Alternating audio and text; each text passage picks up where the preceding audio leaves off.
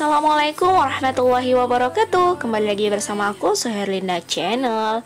Jangan lupa untuk klik subscribe, like, comment, and share, dan bunyikan tanda loncengnya karena itu gratis ya. Sekarang aku mau bersiap-siap untuk snorkeling, dan ini adalah Pantai Iboih.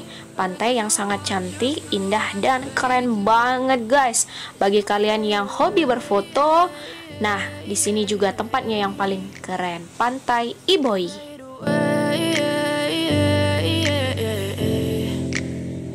Yeah, I'm about to fade away, cause every time I wake up I feel like it's Monday. Something's going wrong with all the chemicals up in my brain. All of a sudden I don't look at anything the same way. Gotta build up of my thoughts sitting in an ashtray. I'm sorry that I'm so inconvenient, okay. Just let me be me and I'll stay out of your way. I can see the way you look at me, I'm such a disgrace. I never really. Nah, Pulau Rubiah yang berada di seberang Pantai Iboih, di perairan sekitar pulau ini banyak dijumpai situs snorkeling dan scuba diving.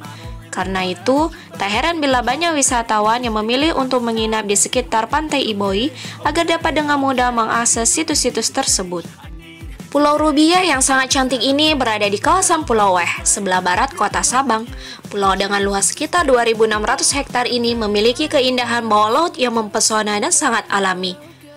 Begitu pula dengan pesisirnya yang sama indah, yakni diapit oleh dua pantai menawan sekaligus, Pantai Teupin Layeu dan Pantai Iboih. Jernih birunya air laut seolah kontras dengan lembut putih pasirnya. Hembusan semilir angin yang semakin membuat siapa saja betah berlama-lama ketika berada lama di Taman Laut Rubiah di kota Sabang, Provinsi Nanggol Aceh, Darussalam.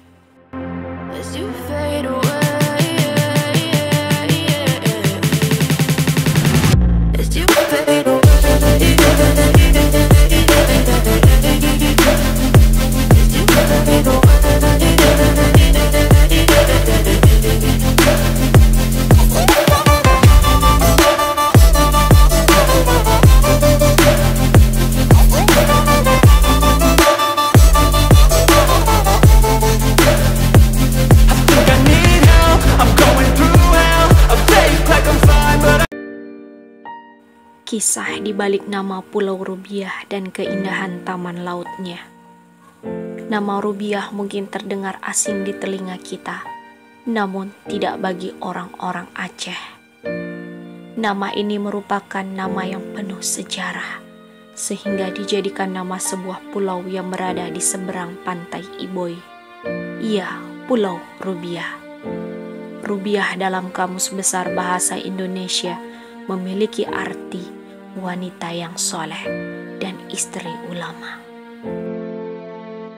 Kalau menilik cerita masa lalu, Siti Rubiah merupakan seorang istri dari Tengku Ibrahim yang digelar Tengku Iboih. Tengku Ibrahim merupakan seorang ulama dan guru mengaji. Jadi, arti dari Rubiah yang kedua, istri ulama, adalah benar adanya. Siti Rubiah juga merupakan seorang wanita yang taat. Kalah Tengku Ibrahim harus menetap dalam beberapa waktu di Pulau Weh untuk berdakwah, dia pun menyusul suaminya ke sana. Namun karena adanya sedikit cekcok, Siti Rubiah harus berpisah dengan Tengku Ibrahim. Tengku Ibrahim tinggal di Iboih dan Siti Rubiah tinggal di pulau di seberang Pantai Iboih.